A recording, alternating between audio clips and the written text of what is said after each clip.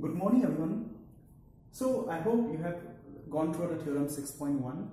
So today we are going to discuss Theorem 6.2.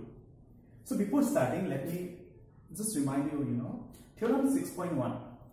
The Theorem 6.1, if a triangle is drawn and the line is divided, DE parallel to BC, then the sides are in the same ratio. That means AD by DB equal to AE by EC. This is known as basic proportionality theorem or Thales theorem. That we have already learned, in details about how to, prove those theorems. The theorem is basically called as basic proportionality theorem or Thales theorem.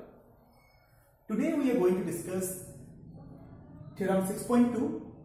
What does Theorem 6.2 says?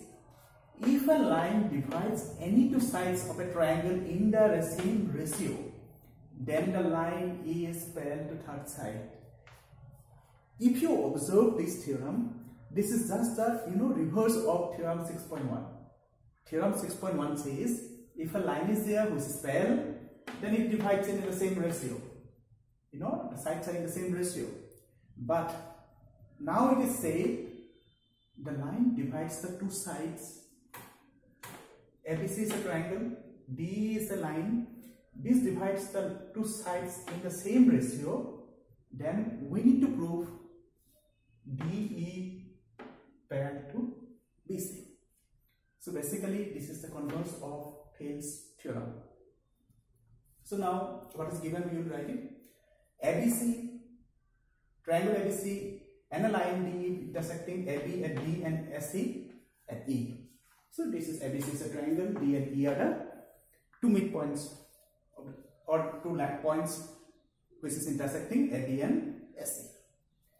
To prove DE parallel to BC, we need to prove, but we have given something, they are in the same ratio, AD by DB equal to AE by EC. This is given. Construction. Draw DE dash parallel to BC. DE dash parallel to BC. We are assuming or we are considering this to be DE dash which is parallel to BC. So find it here. Now proof. We'll start it. Since DE dash parallel to BC, we are considering from the construction AD by DB equal to AE dash by E dash C. This is by Thales theorem. Since DE dash is parallel to this, then AD by DB equal to AE dash by E dash C. This is fine. And what is given here? Already we have given AD by DB equal to AE by EC. This is also given. Now from equations 1 and equation 2, we could see AD by DB, AD by DB. So since left hand side are equal, the right hand side also should be equal. I hope till here it is fine. Then adding 1 on both sides of this, we see AE dash by E dash plus 1, AE by EC plus 1. Why plus 1 is added? So that we can get overall descriptions of the triangle. I am repeating again. Why plus 1 is added here? So that you can get the whole line segment. The bigger line segment AB and SC. LCM we have taken. Now AE dash plus E dash C. AE dash plus E dash C is nothing but SC. This is fine. Denominator is same. Similarly, AE by EC plus EC, we got SC. SC cancel. 1 by E dash C, 1 by E dash C. Now we can reciprocal. We got E dash C equal to EC.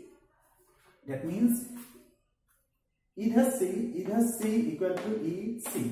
That means E and E dash coincide. That means the point E and E dash are the same point. That's why these two line segments are same. E and E dash are coincide means they lie on the same line. Therefore, or not same line, they are the same point. E dash and E are the same point. That's why DE dash parallel. Since DE dash parallel to BC,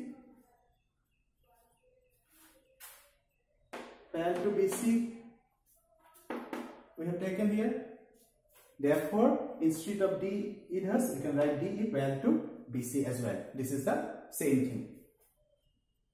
Fine. Instead of inverse, we are putting in E here. D inverse equal to BC. Hence proof. And this theorem that we are discussing now is called converse of Thales theorem. The first theorem is basic proportionality theorem or Thales theorem.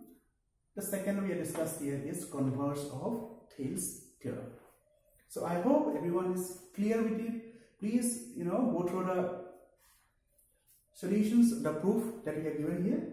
I would request you to please write all these solutions, all this proof from this video itself, because in the textbook it's not completely, proof properly.